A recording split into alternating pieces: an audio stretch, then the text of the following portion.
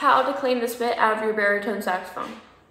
Okay, this is where you release the spit, and what I normally do is tilt it to both sides to get all the spit out, but sometimes it forms like kind of a bubble and it's like has trouble getting out.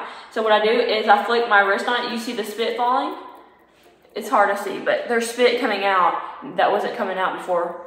But there's spit, when I do this, it makes it come out. So what I do is I tilt it back and forth. And you get my pinky doing this. Ugh, see my pinky soaked. Dry your pinky, and then there'll be more. Anyways, you do that until you get all the spit out. So, fun tip.